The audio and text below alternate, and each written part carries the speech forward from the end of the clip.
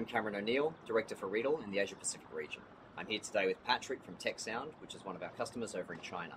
TechSound has previously done a lot of work with corporate customers, with music events, and now is moving into the exciting world of esports. So Patrick, coming from a corporate AV background, a musical AV background, what are the main differences for an audio company or a technology company moving or thinking about moving into esports?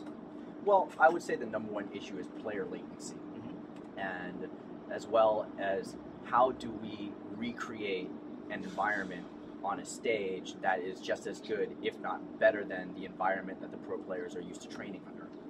Yeah, because these games are all made as a solo experience, something to do in your home, not something that's going to be brought up onto a stage or onto a broadcast.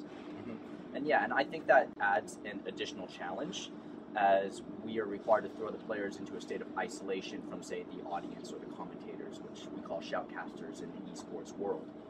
Yeah, and that would be even harder when you've got maybe a sport or an event, a game where you have a fog of war, something where you can't see the whole field, or you're in a first-person view where you can't necessarily see everyone else. You don't want to have interference from audience, do you? Absolutely, and I think that's what makes doing esports very interesting, because you have so many facets in the player and the audience's reality that do not necessarily exist in our reality. Yeah, and I think a lot of people are jumping on this as well. Like, I think Google just announced their Stadium project. Yep, and what Google is trying to do is very similar to what Netflix did for television.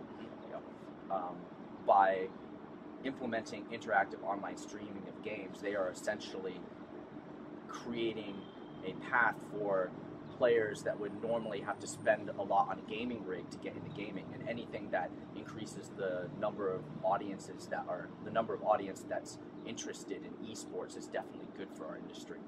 Yeah, I mean, if you think about soccer, I mean, all you need is a ball and some friends, and you can play the game. But at the moment, you need a really expensive computer if you want to play this at home and get to that pro level. So they're lowering the barrier to entry, really. Absolutely. It's like the industry is already disrupting itself. Only a couple of years in, I mean, you've already got the technologies like AR, VR, XR, augmented, virtual, and extended reality. Are they impacting your world?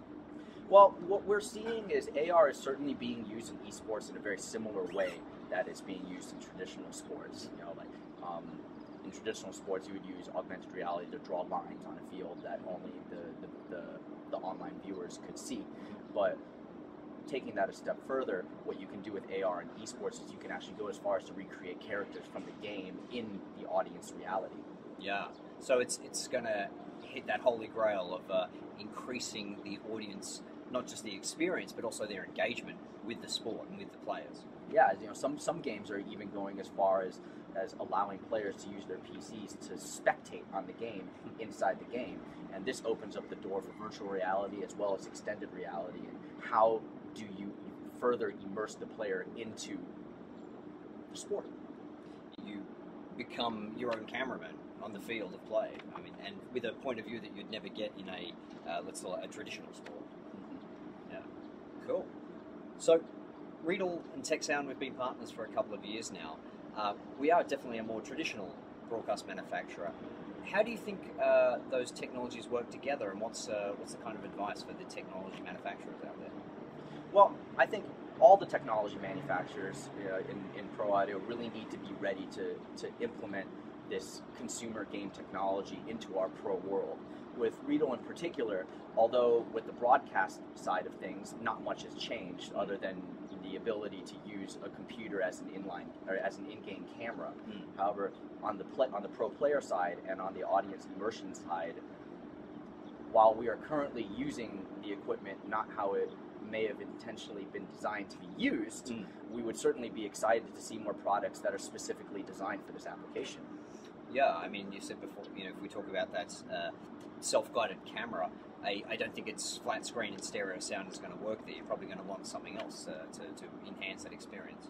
Yeah, to take that even a step further, the real question to ask is, what kind of products are going to be able to take, say, the HRTF audio from a game in a first-person shooter and translate that into spatial audio? Yeah, I mean, if you have 1,000 people watching a game, that could be 1,000 different points of audio, and trying to make 1,000 5.1 mixes isn't going to work. You need to take a spatial audio thing and have that process for each individual user.